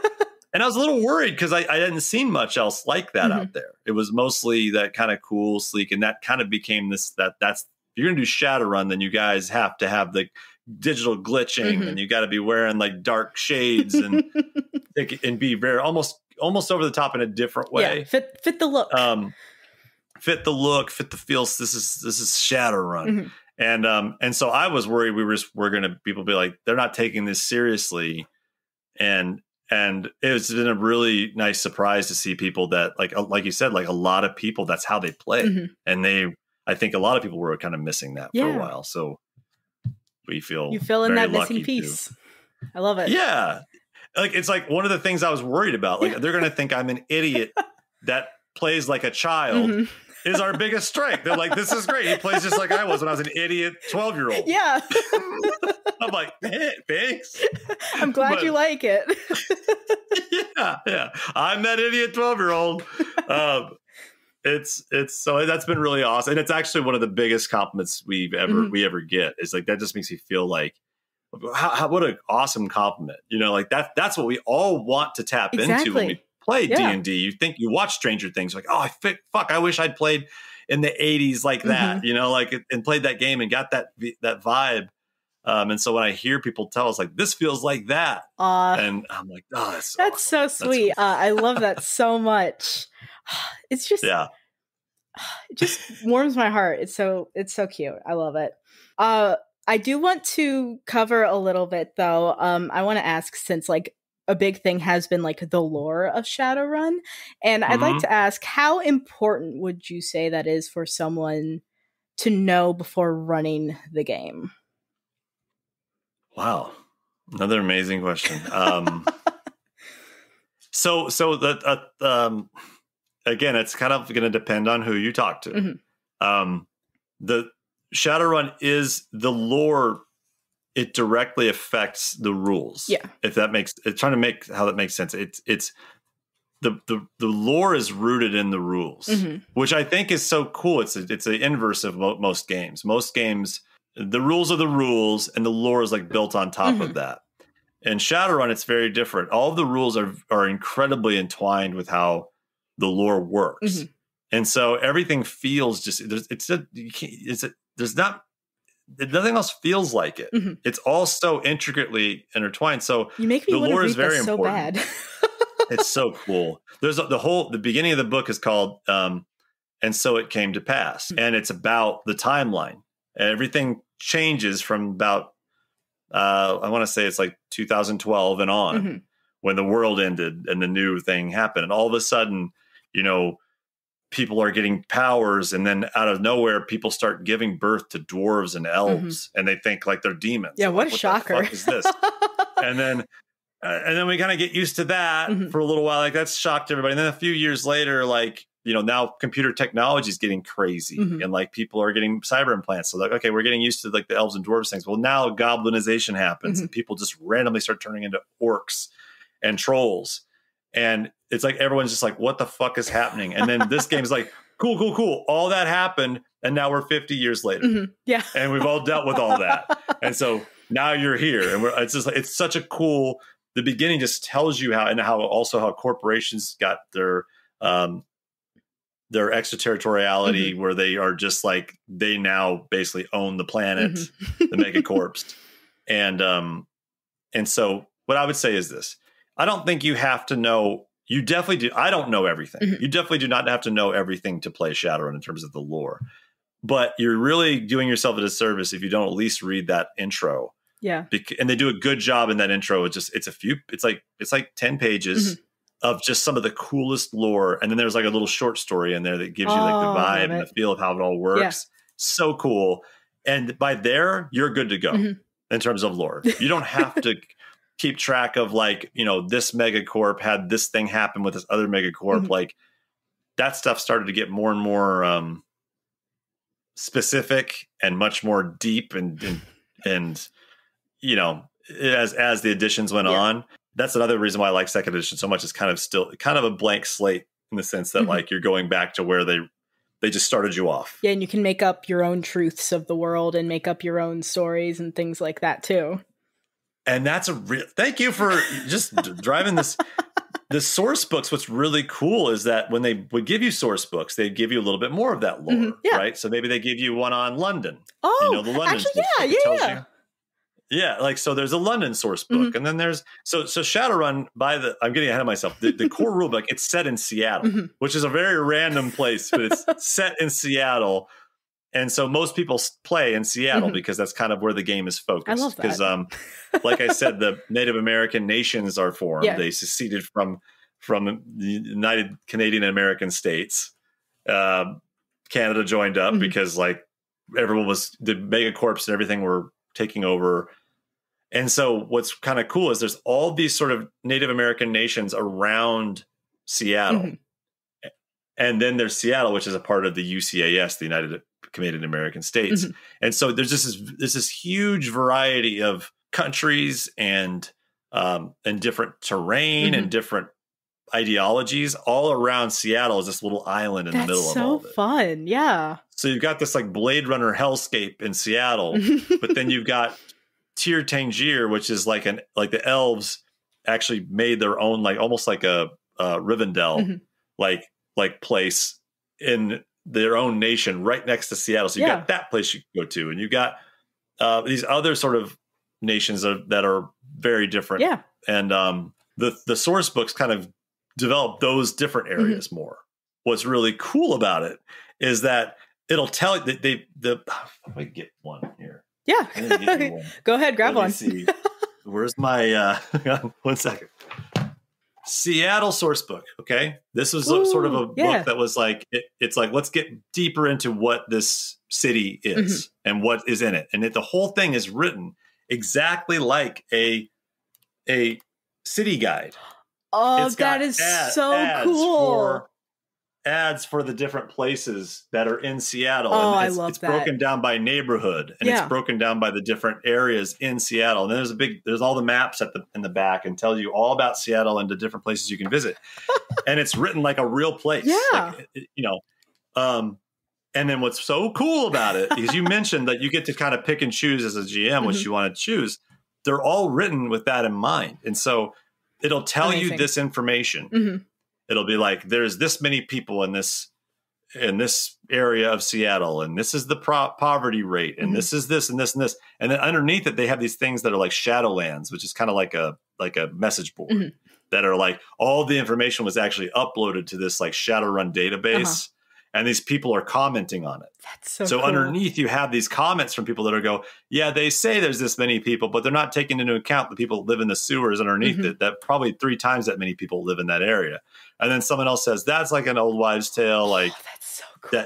And so you're never know the truth. There's this unreliable narrator that's in all the source books that kind of lets you, the GM, decide who's right. Yeah, it's almost like they present like rumors for you to then decide if those are true or not. Oh, right. And you don't even have to decide immediately, because you could decide when your players go. Like, oh, who knows? Yeah, there could be so many more people there. You don't know. Let's see. Exactly. You let the game kind of almost drive how your story goes, and the lore is, for the most part, is wide open. They hit these really big formative moments in the timeline and the beginning of the core rulebook. But from there on, it's kind of anyone's guess as to how things are going. There's information, right? Yeah. Like a dragon runs for president at some point, which is pretty awesome. And naturally, and it wins. And it wins. And that is, but what are the things that lead up to that, right? What was the campaign like? Yeah. There's source book. There's actually adventures that lets you kind of help. Yeah, playing through the dragon campaign. So cool. I'm playing the dragon game, but not the one that everyone thinks of. Right. And that's the other thing. Dragons own like corporations and shit. It's like their hoard of gold is different now, right? In the future. I love it. Yeah. But that to your point, like the lore. So to answer your question, after all that, the lore is not as important. It's just this really beautiful icing. Like it's the cake. It's the basic lore, which is in the first 15 pages of the book, are so formative to how the game plays and how the feel of the game is. But beyond that, it's just icing that you can add how you want, and you really do get a choice in what it is. Yeah, because the books are kind of laid out in that way that lets you sort of decide like who's bullshit in this exchange. Is it, you know what I mean? No, I love that. And it's even a good way to just give you ideas.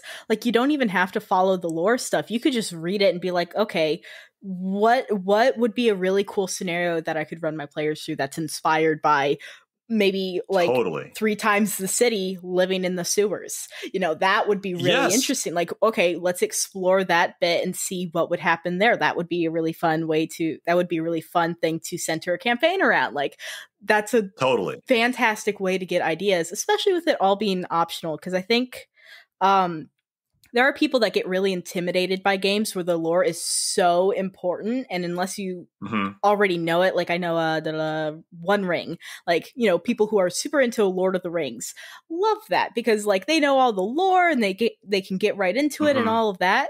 But I know some people, when it comes to games like Vampire the Masquerade, where it's super lore heavy, and some people are like, I don't even want to run it because there is so much lore you have to consider before even like running it. I had all those worries. I had all those same worries with Shadowrun, and I wasn't sure. I was like, I can't tell you exactly when, or like, even to this day, right now I'm talking to you. I've played this game for a year and a half. I have an actual play. I've talked to the creator of Tom Dowd. I've done all these things, I still couldn't tell you exactly what Renraku sells, the mega corporation. I'm not sure exactly what they're known for. I know what As Technology does. I know some of the other ones, but like I don't know all of. I can look that up. Yeah. Like I know that they're a megacorp. I know that they have a pyramid in downtown Seattle, the arcology. I know that stuff. But if they go, let's go to the Renraku arcology, I'm like, oh shit! I need to probably read up on what Renraku is. But like, I don't have to know it exactly to run the game. Yeah, if you need to know it, you'll know it. But from there, you can know that it exists. Right. And to your point, what's so nice about I have all these source books, and the reason why is because they're written so creatively. The Seattle source book's a Seattle source book. It's like a good city guide. Yeah. And then there's Shadow Beat, and that whole thing is about media in the sixth world is what it's called. Like what TV programs are on, what is news, what entertainment. What sports? What there's odd all kinds of source books, but like so cool. Like it is so creative. Be absolutely creative and have fun within like world building. Like that's just really, really neat. I adore that. I love it. And so most of them are divorced from the rules in a way. Like you can use any of them for, like you said, I like source book. I can point to a page and I'll see something on it that'll inspire a session. Yeah. You know, I'll be like, oh shit, I didn't know that, you know, or that's really cool. I want to focus on that. And then with the Shadow Beat, it's the same thing. It's like, there's like kind of like Hunger Games style games that are happening in the Redmond Barrens, which are kind of like the old, really run down part of Seattle in Shadowrun. And I've gotten into that trouble too. I went on a job interview once with this in a job in Seattle, and I don't know anything about Seattle. I just know Shadowrun Seattle. And so I was there, and she's like, "I live on Mercer Island. Do you know Mercer Island?" And I'm like, and in my head, I'm like, "It's not Council Island. It's in Shadowrun. It's called Council Island. Do not say just say you don't know about it." And don't act like you know it, you idiot. You're going to look so stupid to this person. And so she kept like talking about all these things I've heard about. It's like, no, I don't know anything. What is that? I've never heard of it. Yeah. You know, actually, I've never heard of Seattle until today. So right. There's a Space Needle there, right? Right. She's like, yeah, I'm like right next to the Renraku ecology, right? She's like, what? No, so it's anyway, sorry, but it's cool because it's rooted in this real place too, and that's another thing that my players get really into. And Dan specifically, one of my players, he plays Tina Bone Meal. She's a 9.5-foot troll bruiser. Love it. Who wants to be an actress. Love it. Yes. And so he has a lot of fun with that. Like, how do I root? Like, it's set in our world, but in the future of our world. From an 80s perspective. And so he'll play with that a lot. You know, it's like, what our actors, Sylvester Stallone's grandkid is like now someone he did community improv theater with or something. It's like, can do that kind of stuff. And it's cool because you can play with the real world a bit. Yeah. No, that's so fun. So goofy. I love it so much. So freaking interesting. And I mean, like this has been so good. And so I'd like to, as much as I'd love to just entertain more thoughts and ramble on forever, we should probably, stay a bit on topic because we're about an hour and a half. It's fine. I warned you. Oh no, it's great. To be fair, I warned you. You this did, is what I do. and I am not disappointed at all. This is fantastic. Oh, you sure you want to do this? Yes, I do. I love it. But so with Shadowrun, you mentioned some of the fears that you've had as a GM, with running the game, the fears with like the lore and stuff. Right. From your perspective, do you have like any advice you would give people who would like to run Shadowrun and maybe may feel intimidated by the lore or even just the community around the game and stuff like that? Oh, yes. And that's kind of what I've been trying to do. Use our platform, if you will, to be pretentious about it. We don't have a platform. We're just a little podcast. But what's been nice is it's been inspiring people to play that have been afraid to, and so my advice is that to just do it. Yeah, like buy second edition or whatever edition. I love it. Second edition. But like, let's be real, buy second edition. Any edition will work, right? There are people that love fourth edition. They love the crunch. They're really big into crunch. They love fifth edition. And there's some people that don't even love the crunch, but love that there's wireless and stuff. Yeah. And they love that about it. So there's no wrong edition.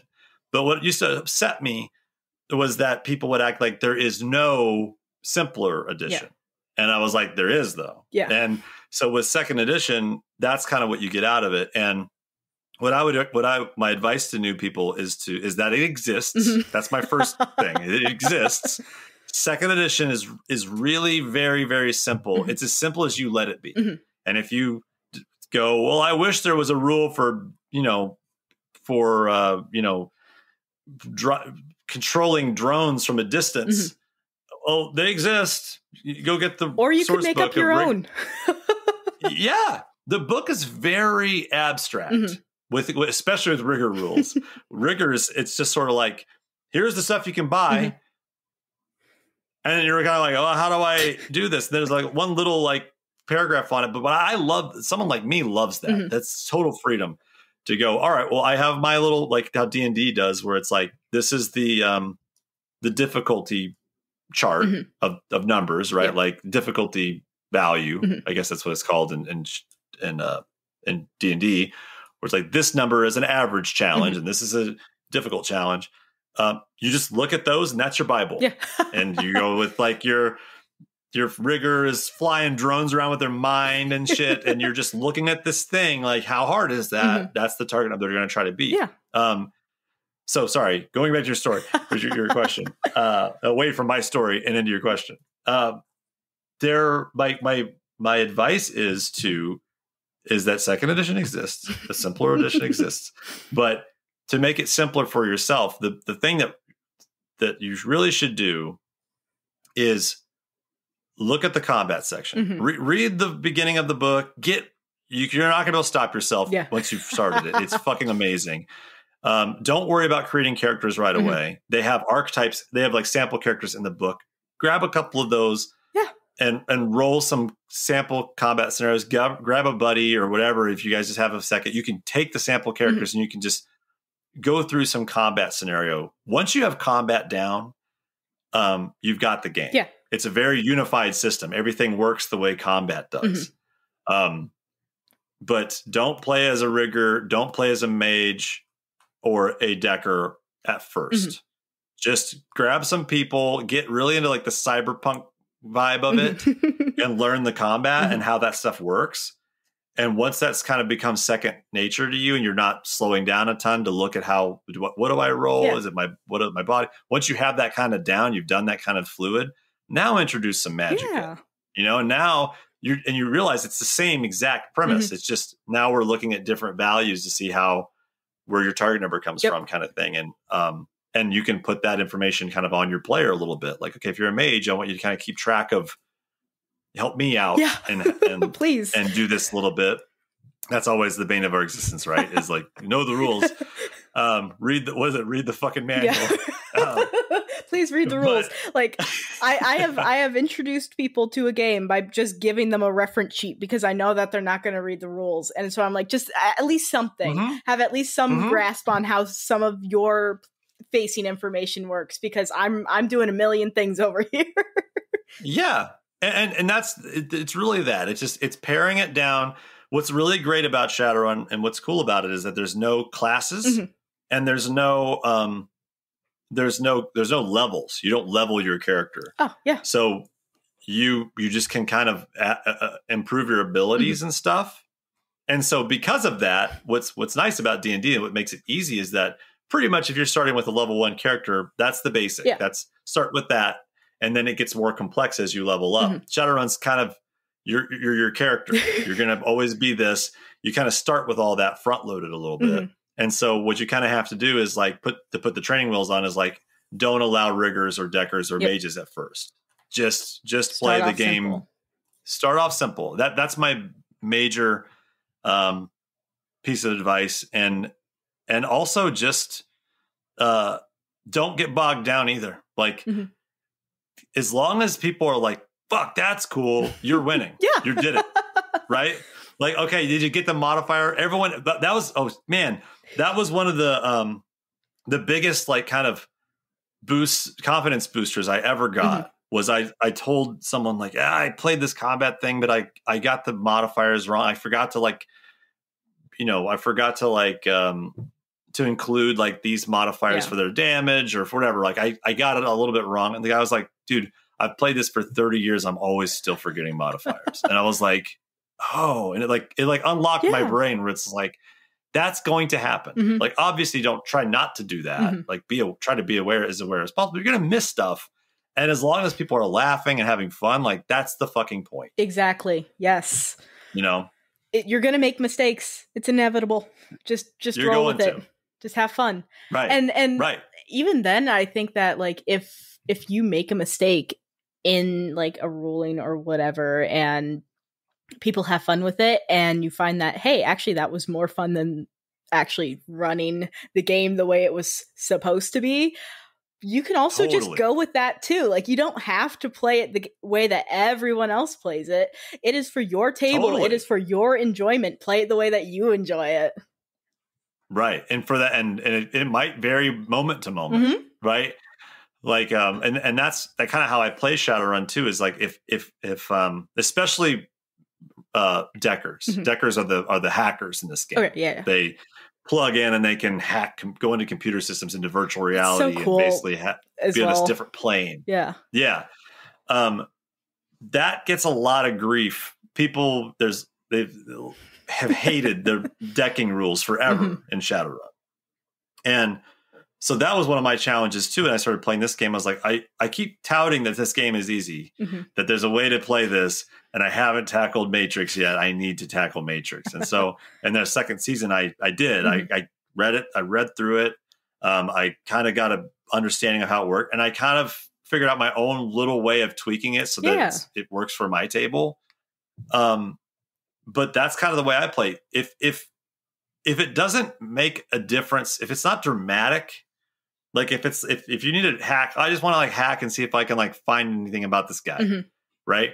Okay, let's just roll the dice and see if you did it. We'll make it like one roll. Yeah. We'll see if you did it. But if now we're in this room and I need to hack to open this door, and if I don't open this door, like this poison gas that's coming through this vent is going to kill us. Like, okay, now we can slow this down, and we're going to go through every single thing because we're going to make this moment, super dramatic. Yeah, because that's what it is. Every success matters and every roll. Yeah, and so you take like maybe 10 minutes. Or 15 minutes to go over like 10 seconds of of real game time, because every moment matters. I love that. And that's kind of how I run Shadowrun. Yeah. Right. It's like an action movie. When the action slows down and all this shit is happening, that's where Shadowrun really shines too. Cause it's like, it allows you to get there. It's not like games where like, well, it's just a dice roll and we see. It's like, no, okay, well, we're going to roll this and now we're going to have this thing roll against that. Yeah. And it's like the drama just keeps kind of and you get to watch it unfold really nice. Slowly over time. And then it's like, again, it does build up that even tension at the table. Like, we are going through every roll and everyone's just going to be at the edge of their seats. Like, okay, is this actually going to succeed? Right. And then like every time they roll what they need, it's going to be like, okay, but there's still 2 more rolls left. Like, there's so much more to go. Exactly. I love it. And it affects your actions going forward too, right? It's like, okay, I was going to do this, but oh shit, he's having trouble there. I might help him with that. It's such a fun time. Yeah. And that's the key, is just like, if it's not going to be fun to watch somebody hack a computer, then don't make it involved. Yeah. Make it a dice roll. Yeah. And move on. Exactly. Right. The book doesn't tell you to do that, but do that. Just do that if that's what you want to do. That's my advice is make it fun. And you have to play it a bit to know where those areas are to trim a little bit, but it doesn't take long to find it. Yeah. And a lot of it will just be, if you like those, and this is where it's great to consume media that is like in the same realm as the games that you're playing, because you can even prep yourself for what those moments are. Like, you know, I watch a bunch of 80s action movies and like get it down. Like, okay, where are the moments of tension? Where are the moments that we kind of slow it down a little bit and like, you know, go step by step? Like, absolutely. No, I love that so much. That's so fun. And you can even do that in any game too, you know, just make it more checks, build up that tension, as long as it's, you know, and that's where, again, it matters with your table, because some people would be like, oh yeah, that would be really cool to do, and some people would be like, no, why? Like, we do one roll anyway. So there is obviously table relationships. It varies, right? Like, it's exactly. It's all subjective in a way. But what I will say, a good selling point about Shadowrun is it has rules to support both ways. Yeah, I love it. And that's kind of cool. Like there are games that are super like a rules light game that some crunch loving person will be like, I'm having no fun with this, right? And vice versa. A game that's just so incredibly crunchy that someone that doesn't want to deal with all that is just having no fun. Yeah, I feel like what's really nice about Shadowrun is there's a versatility there. You can kind of pare it down. And talking to Tom Dowd, I learned that was sort of the point. Whether it was worded well enough to let people know that, because there was an era of like, get good. Yeah. Like, sorry, this is what they intended. It's supposed to be hard, and a certain caliber of person can get it. Now, his point was like, no, like, I made this game watching action movies. Yeah. I wanted it to feel like a fucking awesome bullet rain, you know, bullet time action movie. And so that's why we built it this way. And that really kind of, I felt, validated me with the way I was running it away. It's like, when those moments, slow it down, and here are all the rules to support that drama build of that moment. But otherwise, just move, just keep it going. Just do what works. And I love that too. Rules that support the game and the mechanics that support the game and the stories and just all the happy brain chemicals. But I think, though, we are starting to get close to the end here. And seriously, this has been so fantastic. And I have an end question that I always love to ask. And the funny thing is, I feel like you've answered it a few times throughout the episode, but we'll do it one more time just for fun, because it's so great. And that is, it's a bit of a hard question to answer, but I'd like to see what you say. Why do you love Shadowrun? Why do I love Shadowrun? Overall, there are all these things that you love about it, but like, if you had to, I guess, convince someone with just one thing, why do you love Shadowrun to get other people to play it, to show them how much you care for the game? You know, what do you love about Shadowrun? I love how unapologetically just weird and beautiful and punk it is. Especially, I'm talking about second edition, kind of specifically. Second edition. Because that's kind of like, I think, have I made that clear? But in general, just Shadowrun is this weird. It's got warts on it. It's not beautiful. It's kind of this weird and it's a bit ugly, and like asymmetrical. Yeah, there's a lot of things. It doesn't fucking care. You know, it just is what it is. Is it balanced? No.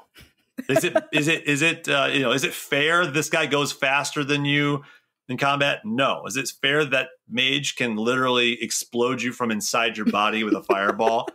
No. But it's very unapologetic about that. It's like, this is the game. This is the lore. This is how it works. And it becomes this very believable world because of that. It's just like, this is just how it is. There's no rules balance reason for it that's explained to you. It's just magic works that way. And fun little thing that I've learned in the book club is that the guy that wrote the magic system was a practicing mage. He believed in magic, and this is really? Swear to God, he said his name was Paul Hume, he's still around. He would just tell Tom Dowd, like, this is how magic works. And so they were like, this is gold. That's and they're so just good. writing this into the game. So there's this kind of believability there. But to, again, trying to strip it down to your question, I just love how it's a punch you in the face punk game with cyberpunk wrapped around it, and then magic infused. So you just get this really ugly, gritty, just badass game. It's just so. It's an experience. You will see if you ever play it. It's like you're going to be like. It doesn't matter how long it takes to get through that session and get through this. If you whatever, you're going to think it's like a movie that makes you think. Yeah. When you get out of it, you're like, I've never played a game that made me feel that. Yeah. way. What was that? Yeah. Like in D&D, you're a little bit bummed sometimes if you didn't get into combat because that's kind of what that game is sort of geared for. Yeah. I mean, you can kind of get around. I mean, that's just the big focus. I mean, that's what everything revolves around. Right. Like shit. I didn't get to fight anybody or whatever. Shadowrun, you don't feel that way. It's everything feels lived in and real, and everything is just this feeling of like, you know, you're down. It's like a noir film. You're this ugly character that's just scratching out an existence. But goddamn, do you really want to be that guy? You really want to be that guy though. Yeah. That's fucking cool. You know. This is like a whole love letter to like Shadowrun second edition, and it's so good. Yes, freaking love Shadowrun. I mean, it was so formative to me, in terms of it was this weird. I'll tell you exactly. When I was a kid, I played the Genesis game. I literally was like, "What the fuck is this?" Yeah. It was. I turned the game on, and this huge cow skull comes on the screen. It's got this digital cyber circuit board behind it. And it says Shadowrun, and I'm like, okay, and I hit it, and it's a fantasy game. It's like an RPG, but I got guns, and this elf dude is wearing a trench coat and shades, and it doesn't tell you anything. It just gets you into it. You go into it. You're going to a dark corner in a bar, and there's an orc that's giving you a sketchy job to do, and I just was like, what the fuck is this? What am I getting into right now? Like, right, but I couldn't stop playing. The music was so gritty and cool. And the vibe just felt very, and to talk about the Genesis game just a second, like what I loved about it was like there was no like leveling. Yeah. And it was like, if you want to get into this room, like your brother died, and this is the story of the beginning of the Genesis game, but like your brother died and his stuff is in this hotel or his apartment. That's fun. And the landlord won't let you in until you have this much money to pay this guy's back rent. That's fun. And so you're leveling as you're trying to make the money to pay for this thing, but it never breaks that immersion. Yeah. It's never like, sorry, you have to be level 8 to get through the store. It's like, no, you need to have this money. And so when you play Shadowrun, the RPG, it all makes sense that way. It just feels this very much like it just makes sense. It's like, oh, well, of course. I need the money. You know, like of course I don't want to cast a level 12 fireball because that could knock me out. That'd put me to sleep, put anybody to sleep. So it's this very real lived in world that just is weird and it doesn't give a shit. And I love that. I love it. Man, I really want to read this. I really want to play it. And good Lord. I hope that other people do too. Let me know if you do. Yeah. If I want to hear everybody, Pink FoHawk on Twitter, message me. I want a picture of your book. I just want to know. I love the idea of people getting into It's one of my favorite things is seeing people that are like their eyes when they discover it and they learn like what. Oh my God, what is this? This is amazing. You know. It's great. It's so good. So yeah, everyone, I mean, I think this is just a formal invitation. If you want to talk about Shadowrun, second edition, go in parentheses, but not really, but kind of, but not really. Go over to Pink FoHawk, talk with Ben, show him your books, be like, yeah, you know, I love this game just as much. Start a conversation, get into it, because like I think that's the best thing about these is like the community that can build up over the love of a single game. Like I love this game so much. I know, right? I mean, that's what the coolest thing about this podcast is. I get to talk to people about games that they love. What other way is like that's like the best time to spend my time. From all over the world. Yeah. Exactly. Yeah, well, we have in our Discord. We have people from Australia. We have people in England, and it's like it's a shared experience. I love it. Yeah. And we have like a shelfies room and people send their shelves of all their books and stuff. And it's just like, damn, it's cool to nerd out with like-minded people. It is. So yeah, invitation is open. Yes. My DMs are open, but like keep it. Whatever. We'll keep it. Let's try to keep it PG, but like, whatever. I'll if we're talking Shadowrun, I'll deal with it if it gets beyond that. I think that's a great place to end this episode. Willow, thank you so much for having. This was a lot of fun, and I really do love your podcast. I feel like you're doing a really like what I want to do for Shadowrun is what you're doing for just RPGs in general for people, and like making it a less daunting experience. And I think that's needed and necessary and more relevant than ever. Oh, for sure. And you're great at it. Oh, thank you. Thank you for having me. Yeah, and I mean, if there is a time that you were like, hey, I really love this other game, let me know, because I am more than happy to have you back on the show, because this was fantastic. All right. No, just let me know. And as long as we haven't covered it before, and even if we have covered it, maybe in the future we'll do another episode on it. Who knows? The possibilities are endless. Totally. But yeah, no, let me know. And seriously, thank you so much. And this has been awesome. And I guess our kind of final moments here, again, let everyone know where they can go check out your show and where they can find you and all of that stuff, because they need to go listen to Pink FoHawk right now and hear about Shadowrun. Because if you just listen to this, why wouldn't you? Like, just do it, please. Yeah. It's a requirement. Yeah.